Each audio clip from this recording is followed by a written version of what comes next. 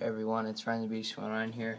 As you can tell, I'm at a hotel right now. I got a couple games out of town.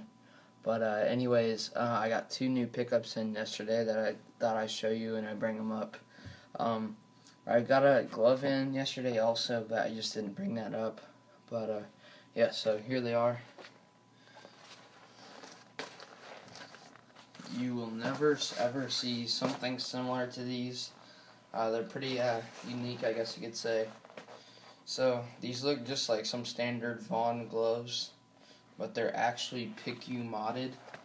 And Piku is a guy that makes Tim Thomas's gear.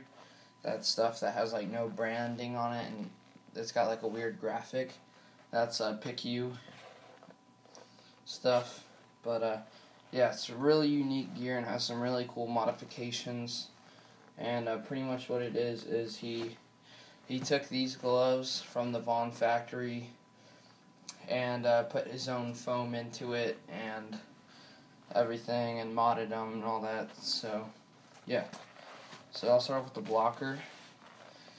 It's got a bindingless design. It's a V2 7000. Really nice blocker. It's got a pretty flat design like most Piku gloves. Pretty flat design.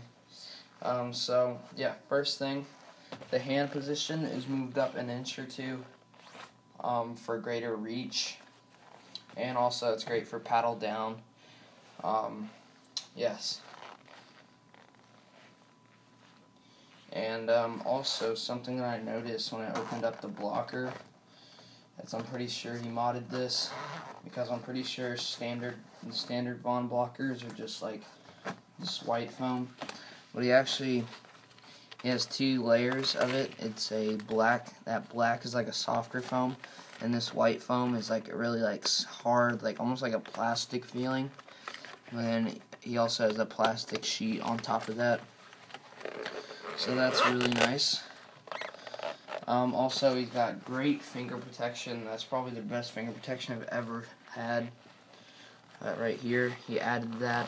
And this is really nice because this doesn't get in the way of the stick because it moves with it. So your stick, it like lays on the stick pretty much, which is really, really nice. So it seals up a hole as well, which is great.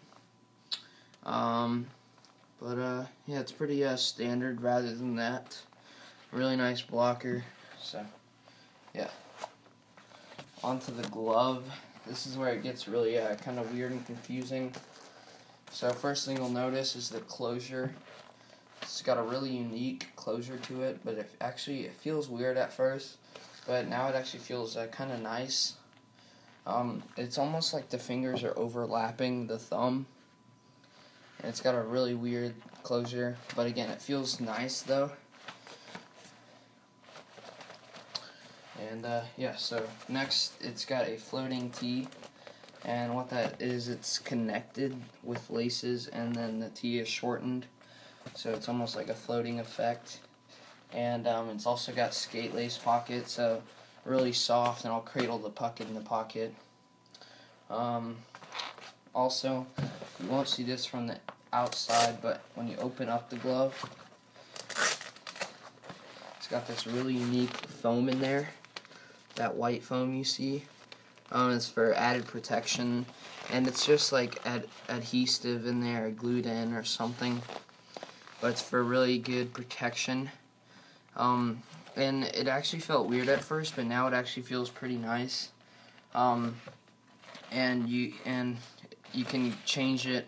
Chris can change it, Piku, to anything you want if you want it thicker or thinner, depending on your level of play. So that's really nice. And I don't think this is a Piku mod, but it's not on my Kip Respect gloves I have. It's a little strap slot right here to tighten the wrist strap.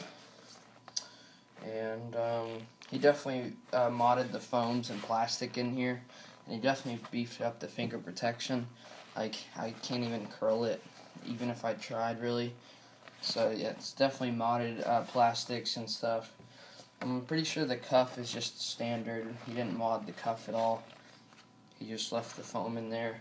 But yeah, it's definitely a really unique catcher. And yeah, so that's it for the pickups, guys. So there it is, Jeff Glass Pro Return Piku modded Vaughn's iceberg graphic. So thanks for watching, and if you have any questions, comment down below. And yep.